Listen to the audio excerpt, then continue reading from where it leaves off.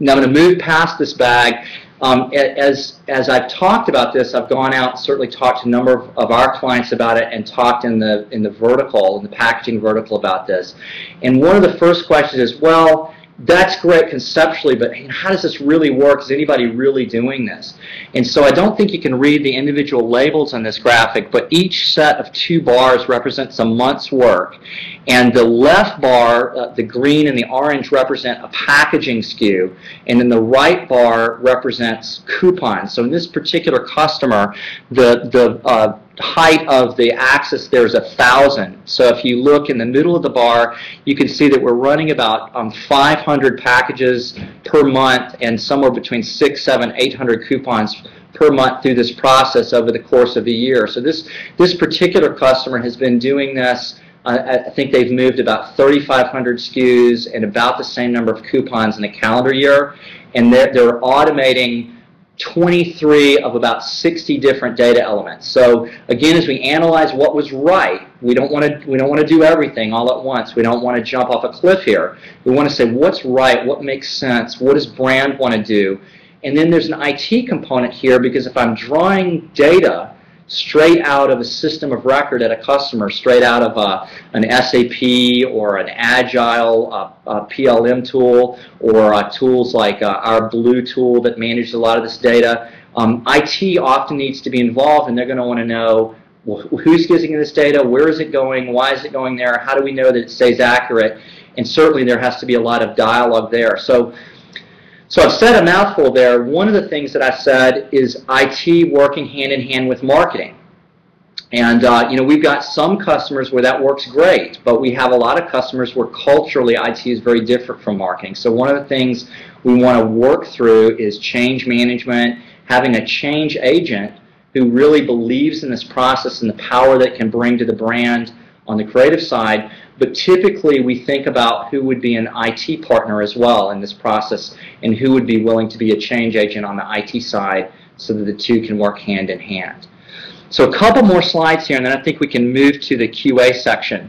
One of the important components to making this happen in the industry is a standard. So if Shock wrote its own XML and another group wrote their own XML, we would really create a little bit of chaos. We might get some benefit out of the automation, but we wouldn't get as much as if we created an XML standard. So this little snip of XML I showed you before is a type of XML, a very special type called IPC XML, or Intelligent Packaging Consortium XML. And this consortium currently consists of Procter & Gamble, General Mills, Coca-Cola, Shock, Adobe is on it, and there's a company called ESCO that some of you may be familiar with that really sits on the back-end production side and also helps with 3D visualization, some other areas that are packaging specific. So this group came together for the first time about 1.5 years ago with a common problem and said, let's not just create a standard for ourselves, but let's publish the standard, put it out in the industry, and let's see if we can get a lot of companies leveraging this notion of getting away from the document-centric model into the data-centric model, getting into moving data through the supply chain in a controlled way, and let's move data in a way that we can automate production, automate some aspects of QC, again, without damaging the creative aspects of marketing and branding on packages.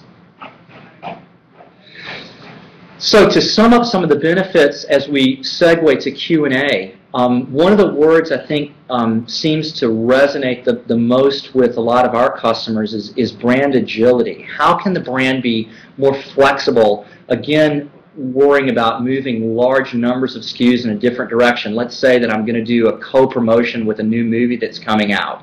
Or let's say that we've decided in the club market, the warehouse market, Sam's or BJ's or Costco, that I'm going to do a co-promotion, and we're going to support the Leukemia Society for the first half of the year. Well, doing things like that take agility. The amount of time between the decision to do that and the time that you can get those products to market is often directly related to the complexity of change and manufacturing and manipulating all of this data. And so we want to use this to bring agility, flexibility. How can I respond to a competitor that I'm not aware of but just brought out a new promotion, and I want to react to that, or change in a government regulation that deals with the way I present my ingredients or my nutrition facts. So that kind of bleeds into the second one. What's the speed of response to change? What's the speed of response if a giant retailer says they want to co-brand one of my key products? How can I use this to boost accuracy and reliability? Well, if I'm not worried about those pickups, picking up data from older SKUs that probably is right but might not be right, how can I get data from a data source that I know is right, and my organization and the supply chain have agreed that this is the way we're going to get the data, and we believe in this data? We can also have a lot of reusability. So as I mentioned, data that's common across multiple SKUs. Let's imagine in maybe electronics market, or let's take battery as an example, a do not swallow warning. Basically a child warning for swallowing, do not insert in mouth, etc. So there's a piece of legal copy that's going to be seen on hundreds or even thousands of SKUs that's essentially the same for that size battery. And now if I get it right and put it in that database, I can show that copy, get legal to sign off on it, and essentially reuse it quite heavily. That doesn't mean that legal will be completely out of the process, but it means that they won't be looking at the same copy over and over each time I release the SKU. Now let's also think about security of the copy process. As we know, the world has changed, not just since 9/11, but in general there's more government scrutiny on copy and what's in the package, how are we communicating that copy to the consumer. And we want to know and even be able to audit who touched that copy, at what point in the process, for what purpose. Basically a chain of ownership, if you will, for copy. And again, as I mentioned, in today's market, there is some emailing of Word files, there's some cutting and pasting going on by either the design operator or some of your production artwork, or even a late change sometimes in the pre-press workflow. And when you cut and paste copy, you're really losing that chain of ownership.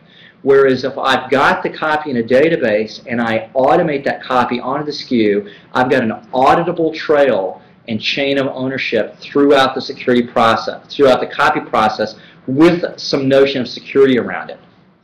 The last point in here is about metrics and continual improvement. So once I have this database and I know who's changing the copy and for what purpose, I can also essentially audit that and say, well, what's the most common change of copy, and which copy element is changed the most, and for what reason, which department is doing it, and why is it occurring. Now we may do some research and find out, yeah, that is the most common and it's right. It happened for this reason, it's part of the business process, it's going to continue to happen, we know it, we understand it, it's all right. We also might find, you know, this is unnecessary. This same copy got changed 6 times in the last 7 months, and it's kind of getting whipsawed maybe between legal and marketing. We need to figure out why and see if we can formulate a relationship where we get rid of that.